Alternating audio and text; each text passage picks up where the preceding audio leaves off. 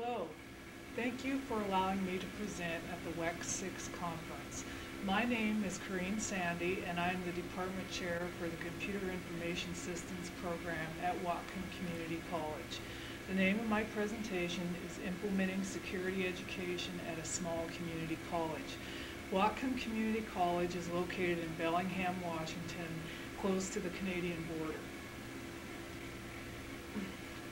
The Computer Information Systems program at Whatcom Community College is pretty small. We have 2 faculty, full-time faculty, and 1 part-time faculty. Currently, our degree has 1 network security course in it, Network Security 1.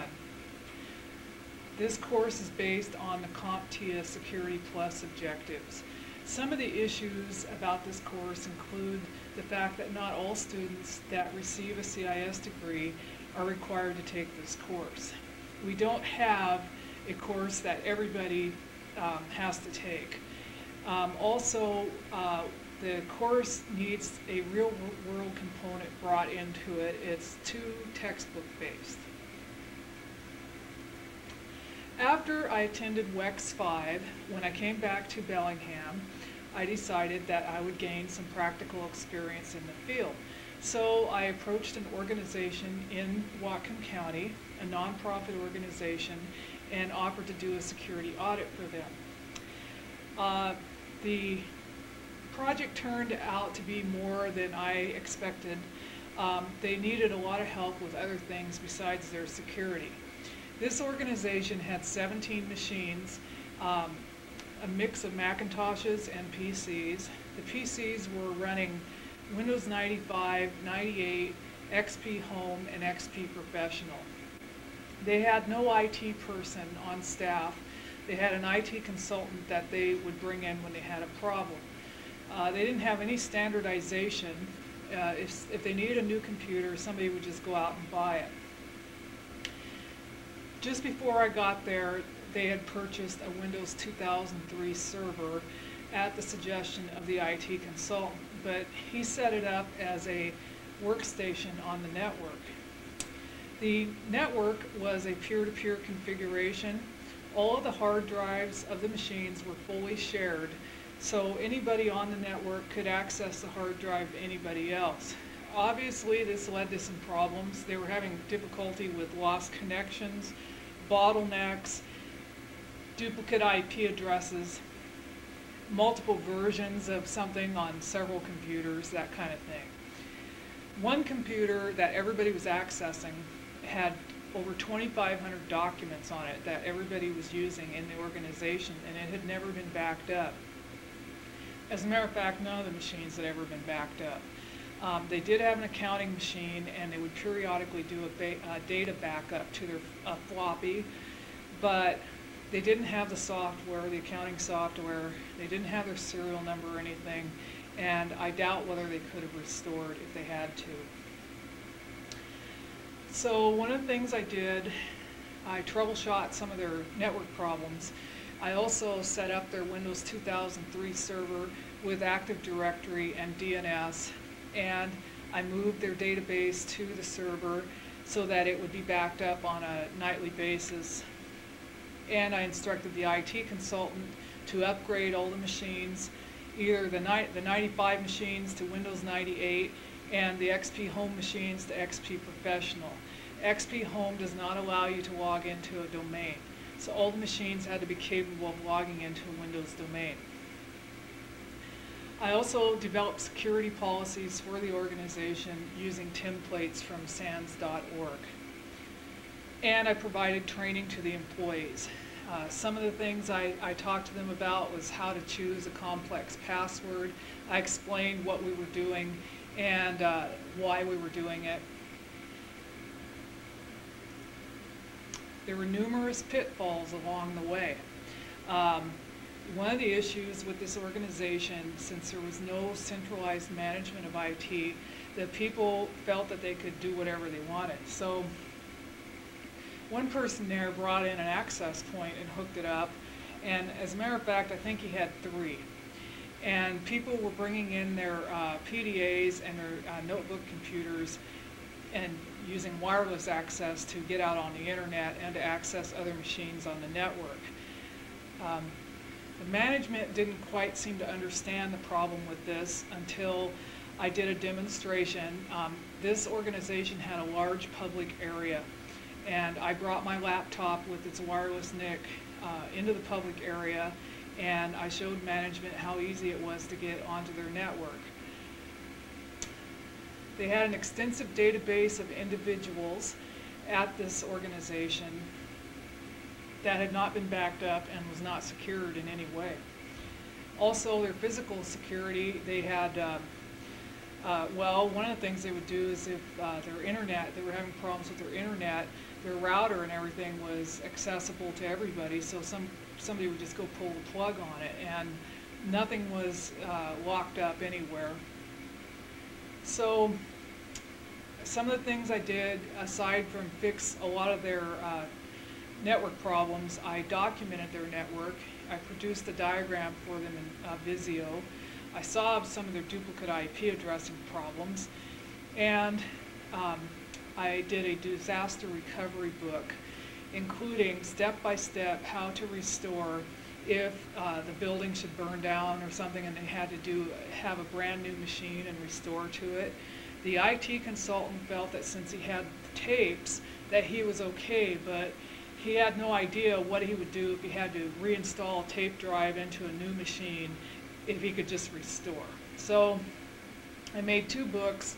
One book I gave to the organization and one book I kept for myself because I was doing a lot of technical support over the phone and I needed the map and so on. So out of this experience, I developed a case study for the students in Networking 1. Network Security 1. At the beginning of the quarter, the students are presented with a document that lists all the known problems with this network, and that's about 2 pages long, and they're given a diagram.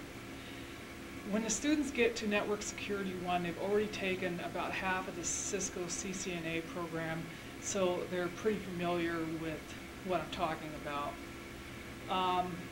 As the students learn new aspects of information assurance through the quarter, they apply this to the case study. The case study is a quarter-long project. At the end of the quarter, the students are expected to produce a network diagram, security policy, identification of security weaknesses, and a plan for securing the network, including physical security, configurations, policies, documentation, and monitoring. In other words, with this is an actual experience out in the world that I had, and I've translated this to a project for the students. So the students are expected to actually fix these problems instead of it being like just a textbook exercise. It's real. The Bellingham community has a lot of different populations, and one of my goals has been to recruit women into IT. So this year, when I did my recruitment speeches, I also incorporated information security topics into that. I addressed the Turning Point classes here every quarter. Turning Point is a program for displaced homemakers who are either have to return to school or get a job. And so I usually I address them, I talk about the program, and this year I talked about information security as a potential career. And for those that weren't interested in going into computers, I discussed the dangers of the internet and some of the things they should be concerned about. Many of these women are parents and they're not really familiar with their computer, and so I always get a lot of questions at these events. The Road Less Graveled is an event that's put on once a year in Bellingham, and it's to recruit women into non-traditional fields, and I always address that too, and my goal there is to recruit women into IT. This year I highlighted the information security aspects of IT. I brought up the Internet Storm Center from SANS.org, and showed them the kinds of things that were happening on the internet and the scissor site and other sites, just to show them that security has become a big issue now. We also received a small grant to recruit people into non-traditional programs, and my portion of the grant went to recruiting women into IT. So we set up booths and so on in high schools and the mall, and we also included the possibility of an information security career. Recently, Whatcom received a grant from the United States Department of Education to establish a Center for Border Security. Part of that grant is going to cover adding an information security specialty to the CIS degree.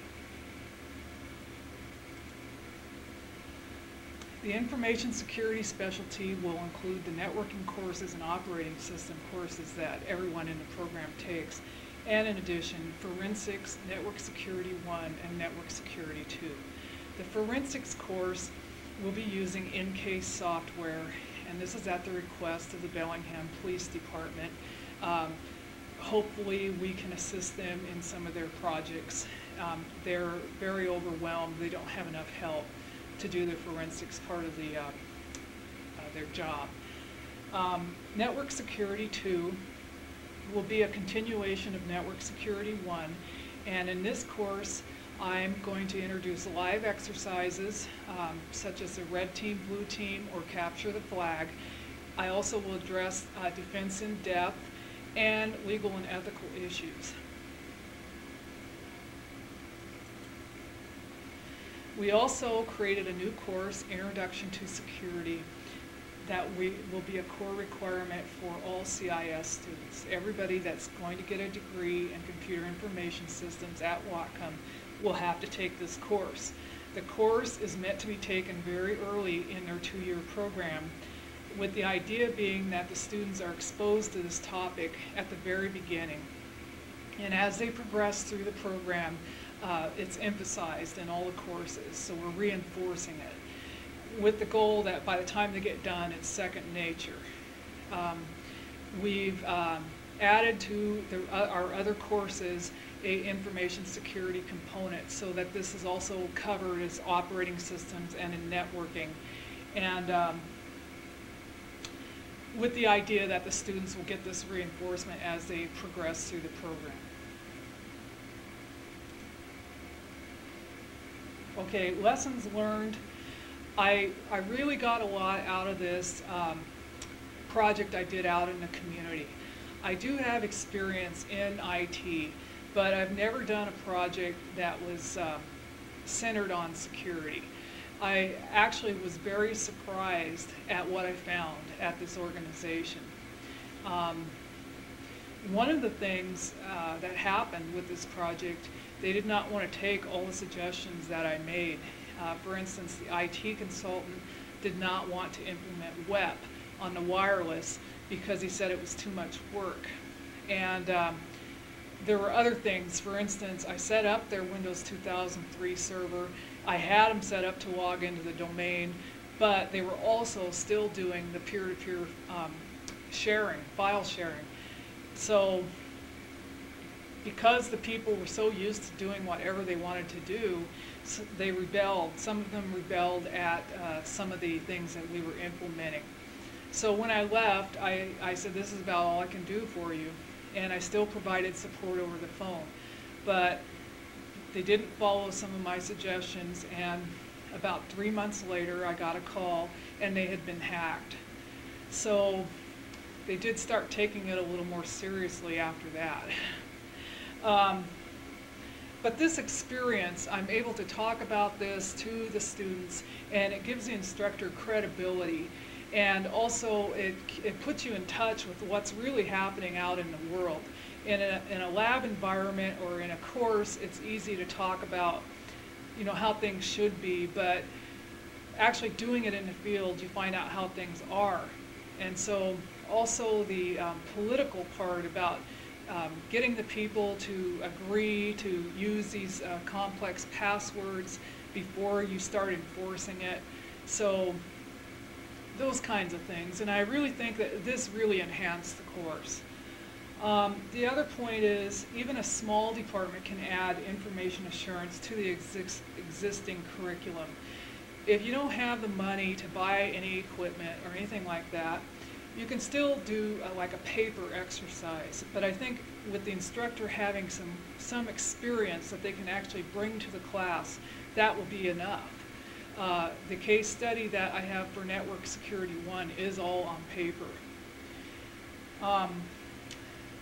Ethics and legal issues also need to be included.